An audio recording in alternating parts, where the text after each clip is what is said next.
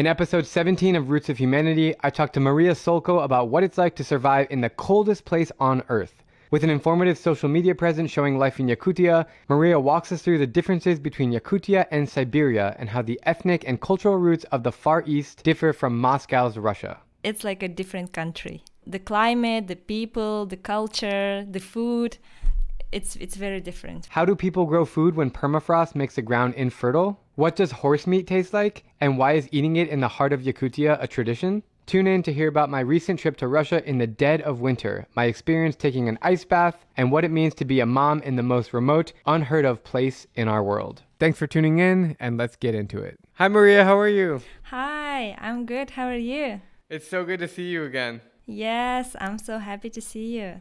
When was I there? In February? So that was like 6 months ago? Does that sound right? Yeah, 6 months ago. Wow. I often think about Yakutsk. I mean, that place is so surreal and so beautiful. It was such a fun trip. What are your good memories of that trip? Well, it was really nice to see you and Amar. You are guys so different from everyone I know, and I was really glad just to be with you.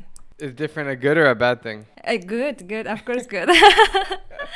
Yeah. That's so cool. I mean, when I close my eyes, I can just see those trees that are like completely frozen and the permafrost and going in underground in those beautiful ice sculptures and riding on that little slide thing in the park. And of course, jumping in the ice bath with Mr. Walrus. For me, I've never done ice bath. Like, this is crazy.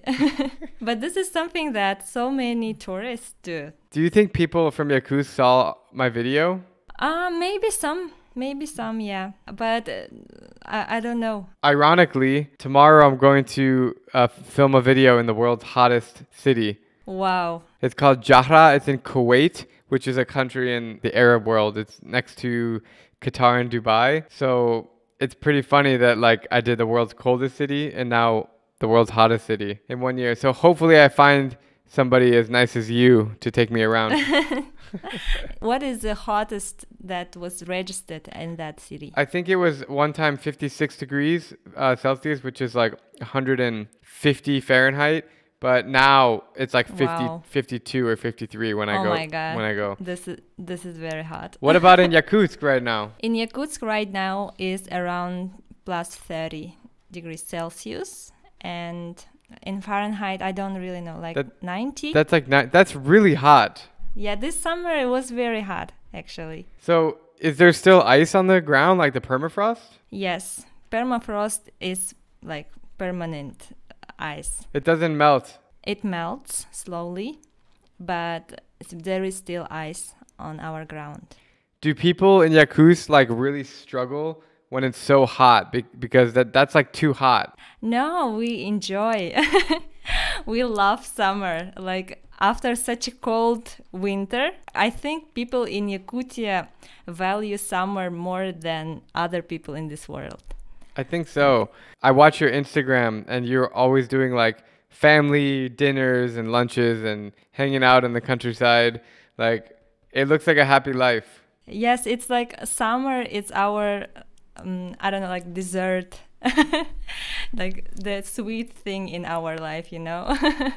Because in winter it's so cold and we don't spend that much time outside, and in summer we try to spend as much as we can outside because it's warm, it's nice, and we can enjoy the sun and life. I remember like in the winter, like the moment you walk outside and you breathe in, it like hurts your chest. Oh, it hurts my chest, maybe not yours. I'm happy to see you like still putting up content on Instagram, and I encourage you to also post on YouTube because people are so interested in Yakutsk.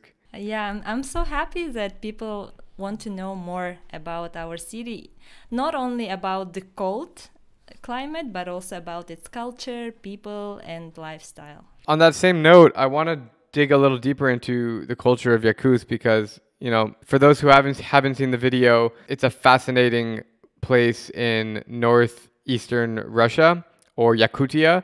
I don't know, some people say it's Siberia. If you look on Wikipedia, it shows that Siberia is like all of that land, but actually it's Yakutia, which is a different region. And the population is around 300,000 people. In the city, yes, but in Yakutia, it's around 1 million people. But Yakutia is huge. Yakutia is huge. Yeah, Yeah. it's like 5 Frances. 5 Frances. Wow. It's big. It's bigger than Argentina. That's wild. So when you think about like 1 million people living in Argentina, it doesn't sound like a lot of people. So I want to talk about the culture. Like, you tell me about what it was like to grow up there. What are your memories as a kid? Like, was it safe? What kind of food did you eat? Just talk about life in Yakutsk a little bit. So I was born in the village in just the ordinary Yakutian village, and most time of my life I spent in our like ethnic group. You know, even though we are part of Russia, our ethnic group is different, and our culture, language, our lifestyle, our mentality, it's very different. So when I was a little kid, I didn't know that in other places winters are warmer, and of course I didn't know that our land is the coldest inhabited place in the world. For me it was just normal, and I thought that it's normal to come back from school and to have, you know, frostbites on your cheeks. I thought that it was normal to, you know, touch the heating radiators with your hands to warm up. I don't know, maybe because it's so cold, the community of people here are closer to each other. We support each other a lot, and that is not something about in other places in the world. I don't say everywhere, but in some other places, especially in the cities, people are a bit far from each other, you know. We like to gather all together because our life was all about farming. We work a lot, and we also help each other with working. What kind of food do people eat in Yakutsk? Our traditional cuisine is mostly meat and dairy. Like, fruits don't grow in Yakutia because it's too cold. Vegetables, we started to grow vegetables all year long only just a few years ago. So in my childhood, vegetables and fruits was something for feast. Maybe in winter it was just for New Year. So you're saying that you only ate vegetables on like holidays as a kid? As a kid, yes. That is like bizarre. Yeah. And you're so skinny. They tell us in America, they're like, you have to eat vegetables to lose weight. Clearly not. Fruits, it's something like you eat for holidays. It's nothing like that. We value it a lot. But now it's more available than in my childhood. I don't think people quite understand that, like, in Yakutsk, there's no vegetation. Like, you can't grow vegetables because there's permafrost in the ground. So you can't, like, plant seeds of different fruits because it won't grow, right? So if you grow vegetables, you have to do it indoors, right? Yeah. So most vegetables we should grow in the greenhouses. Yeah, but we can plant some vegetables like potatoes. They grow well. But fruits, no. Like, fruits need warm climate, and this is not about us. Like, all fruits are imported from warm places. I'll never forget that home that you took me to in the countryside of Yakutsk, and that lady was the shaman. She was so sweet. She was amazing. Yeah. And we went out to the lake, and we saw her cows. Somehow there's cows living on ice. And then we went back, and we saw how you guys keep the water. Could you talk about the process of preserving the lake water? Yeah, so the drinking water we prepare in October when ice is not that thick, when the thickness of ice is around like 50 centimeters. And we collect this ice and leave it outside for winter. And then when we need drinking water, we take this ice inside of our houses and it just melts. We boil it and drink it for tea, for soups, and so on. And in winter, in summer, when outside it gets too hot and ice can melt, we put it inside of a shed. Like, we dig the ground, and because our ground is frozen, during whole year it will have negative temperatures, and we keep ice under the ground until the next October. So and in next October we will do it again. So this is like circle. Wow. of drinking water. And then I remember like the sashimi, what's it called?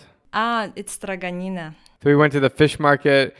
That fish market was so cool. Like it's outdoors. Okay, I'm just explaining this to people who have no idea. The fish market is literally outdoors in the middle of the winter, minus 40 degrees. Doesn't matter. There are these ladies working there wearing really thick boots and fur, and they're just like smiling, and they have a lot of breathing smoke, and there's all this frozen fish. Some of them are really small, like the size of my hand, and some of them are the size of my body. Like they're huge fish that weigh so much. And then you just go there, you buy the fish, and then you take it to the house, which is what we did. And the man, he used this really sharp knife to cut like really thin slices off the fish. And you guys just eat it raw. You don't cook it, you just put salt and pepper on it, right? Yeah. This is our traditional cuisine because outside it's so cold. In winter, when we catch fish, it freezes just immediately. Just in a few minutes, it's totally frozen. And because Yakutia is so huge and so low populated, the fish is ecologically pure, and we can eat it just like this. And also, one more thing about the cuisine. I think the horses are really interesting. To most people in the world, horses are seen as like cute little animals and, pets, or, people use horse for transportation. They're just like a nice animal. But in Yakutsk, they're food, and they've been food for centuries and centuries. I actually tried it. I thought it was pretty good. It looks like it's raw, right? It's raw horse. Yeah. It just looks like little pieces of bacon, kind of, before the bacon is cooked. Tell me about what the horse culture means to Yakutian people. We value horses a lot because this is very tough animal. And in Yakutia, we have our special breed, like Saha horses. They can live outside whole year long, even when it's minus 50. So, and they, like cows, for example, need people to survive. We need to feed them, we need to water them, and so on. But horses, they find their food by themselves. They dig snow and find the grass from the last year, and they eat it, and they also eat snow instead of water, and so on. And that's why they are very strong, and they are not like, for example, bears or wolves. They eat only grass, so they don't have parasites. Just talking about the pure meat. And yeah, it tastes good. I mean, you guys have to live off what is given to you, and there's not much given to you, as we talked about. Yes. No fruits, no vegetables. We don't have much food to eat, and because horses have such a wild lifestyle, they die a lot because of the wild animals, because of wolves, and also because outside is so cold. They die from it. And horse breeders, they know exactly which horse won't survive during winter, and instead of dying from wild animals, they are slaughtered. And especially foals, like the baby horses, not all baby horses are slaughtered. Some are them left, but even though some of them slaughtered, they still die a lot, even like the strong ones. Got it. Because winters are so harsh. Yeah, they really are harsh, but they're beautiful at the same time. So how does it feel to be from Yakutsk? Like, you've traveled overseas, right? Well, I've visited around 20 countries. Amazing. Yeah. Which ones are your favorites? Korea. Me too. South Korea, yeah. You're pretty close to South Korea. You just fly one flight to Vladivostok and then one flight to Seoul, right? Yeah, I've been there 2 times. Have you ever been to like a warm climate country? I've been to Egypt. And it was okay. Like it wasn't too hot, that's what I mean. Right. And because our summers are pretty hot, I bear it. But I don't know about Kuwait. I think that's too much. I'll send you a picture when I'm there and I'm sweating. Yeah. It's going to be 110 degrees warmer than we were in Yakutsk. Yeah. How do you feel like traveling to warm climate places like Egypt, but you're from Yakutsk? Like, do you feel different? Do you feel interesting? And also, when you meet people and you tell them you're from Yakutsk, like, what do they say? I'm really interested in being like in very, very hot place. But Egypt, maybe because I was near the sea, it was okay. It wasn't very, very hot for me. And when I say to people that I'm from the coldest city in the world, they are like, oh no, how do you survive? And so on. Their reaction normally is like that. Like, our country would be destroyed if it was like minus 50. We live here and we don't survive. We have normal life, we prosper, we enjoy our life here. That was like the moral of my story, what you just said. It's like people are so scared for you. Like, how can you live? And is it so dangerous? But actually, A, it's very safe. And B, I was so shocked to see how normal it is. Like, there are so many cafes. It seems like there are hundreds or dozens of cafes. There are restaurants, there are bars, there are beautiful churches. There's even like a shisha bar where you can go and smoke shisha, and which is what me and Amar did, which was really fun. And there's hotels. I thought there would be like no hotels in Yakutsk, but there's several hotels. There's parks. So everything that you would find in Prague, which is where I am right now, everything that you would find in Prague, you can find in Yakutsk. And by the way, in Prague, I used to live here 10 years ago. In the winter, it gets like minus 20 here in the winter, minus 25. So it also gets really cold here. And that was kind of part of my big realization, is that Yakutian people are really humble and sweet, and they live a normal life. What is that summer festival that I keep seeing about in Yakutsk? So this is our main holiday, main traditional holiday, which is called Uhh. Basically, we celebrate summer, we celebrate life. Like our ancestors, not everyone survived during cold winters, because like 100 years ago, it was totally different place. And people who survived during winter, they all gathered together to celebrate summer, to finally like say, "Ooh, we did it!" Like, we enjoy our life, and it has a lot of rituals, and this is all about our culture and really.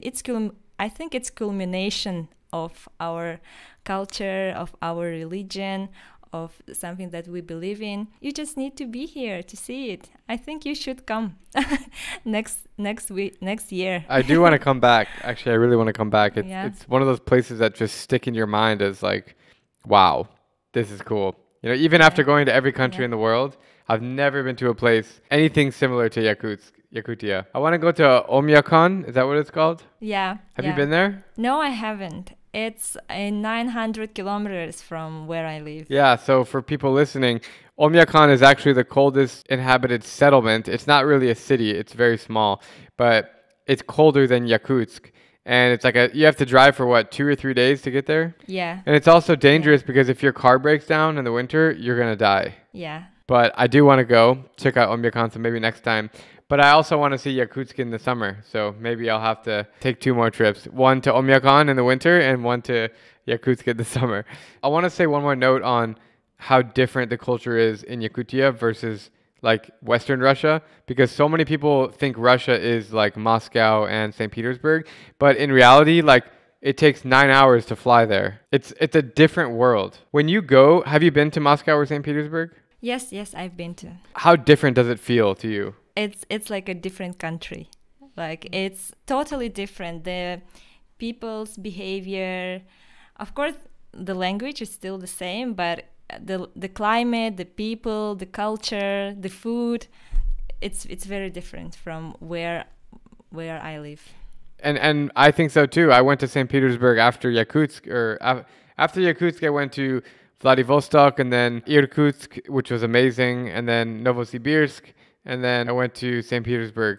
And it's so crazy to me how big Russia is, and you guys are just so many ethnic groups, so different, and the nature is wonderful. Like Lake Baikal. Have you been to Lake Baikal? Not yet. You have to go to Lake Baikal. Yeah. It's fantastic. It's the deepest freshwater lake in the world, and it was frozen when I was there, and it's only frozen for like 3 weeks out of the year, and we were lucky to get those 3 weeks. So yeah, I'm definitely gonna come back. So hopefully we can do something different when I come back. We are waiting for you. Also, a note on Yakutsk. Everybody, I mean, A lot of people think that it's so remote and so strange place, but look at you. You have like perfect Wi-Fi right now. Yes, exactly. And I have a microphone. And you have a microphone and a camera set up. I've spoken with maybe 15 people on this podcast, and at least half of them have had like major Wi-Fi problems. And a lot of them are in like civilized countries and civilized cities, and big cities. But here you are in Yakutsk, streaming perfectly, and it's pretty amazing. Tell me about like personal life. So I know, congratulations on having a baby. That's really exciting. Yeah, thank you. How's that been being a Yes. mom? You have 2 kids or 1 kid? Yes, I have 2 And kids. I'm sure that keeps you pretty busy, right? Yes, especially at night. What's the name of your newborn? Michil. It's a Yakut name and it means smile, joy. In English, we have a word like Mitchell. It's the same name. No, it sounds similar, but it's different. But how do you spell that in English? Michil. If he ever travels to like the US, people will call him Mitchell for sure.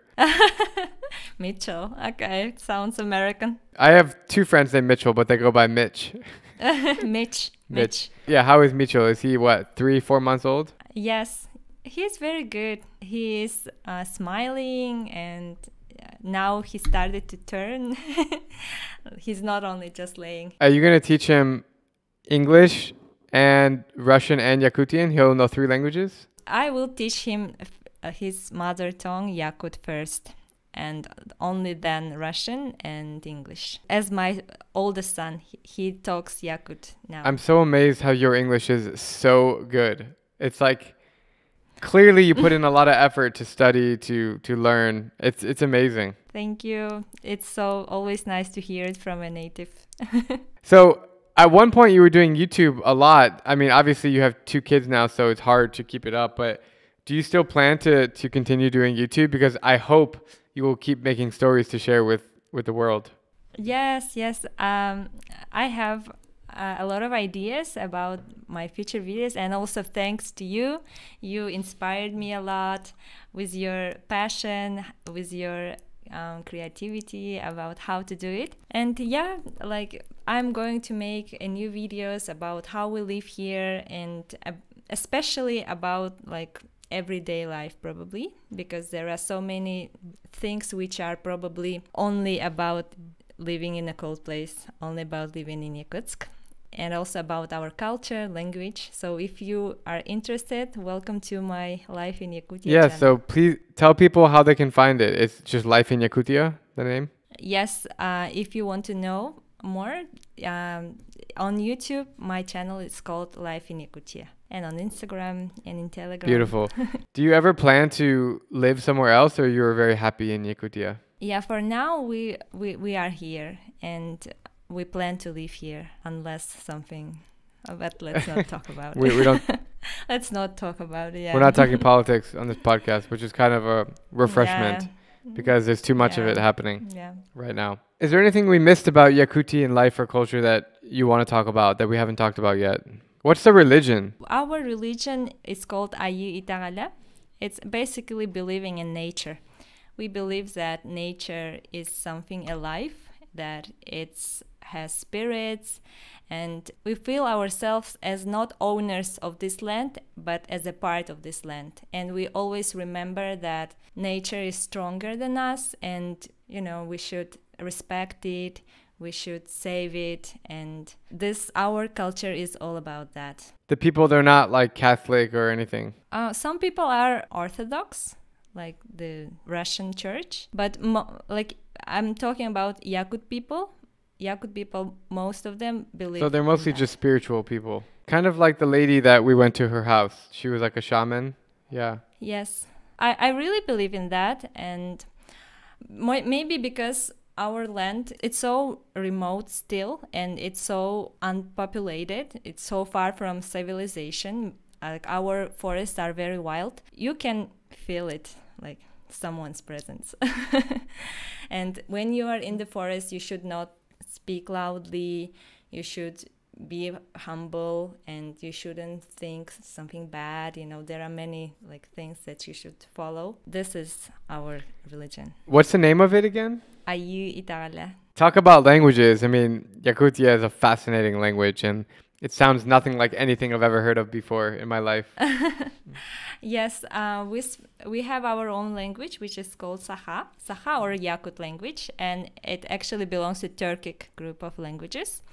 It's similar to Turkish, but it sounds very different. And yeah, this is my first language. First, I spoke Saha, and then I learned Russian when I went to school. Amazing. Maria, it's been a wonderful conversation to talk about Yakutsk, to relive some of the moments I had there 6 months ago. And I hope that people out there are introduced to your lovely world and just know that there's a very happy life of smiling people. Even your son is named Smile. That just proves that the people in Yakutsk are extremely happy. So thank you for your time, and I look forward to seeing you again very soon. Thank you very much for inviting me, and I'm very, very happy to see you again. Take care. Be safe. Yeah, see you.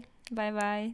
Thank you so much for tuning in to this podcast episode. If you feel inspired by this conversation, please share it with somebody who would enjoy listening. And if you're here for the first time, make sure to subscribe on Apple Podcasts, Spotify, YouTube, or wherever else you get your podcasts. Also, don't forget to leave a review. Every week, I'm going to be looking through them and highlighting my favorite one. And with that all being said, I will see you guys next week.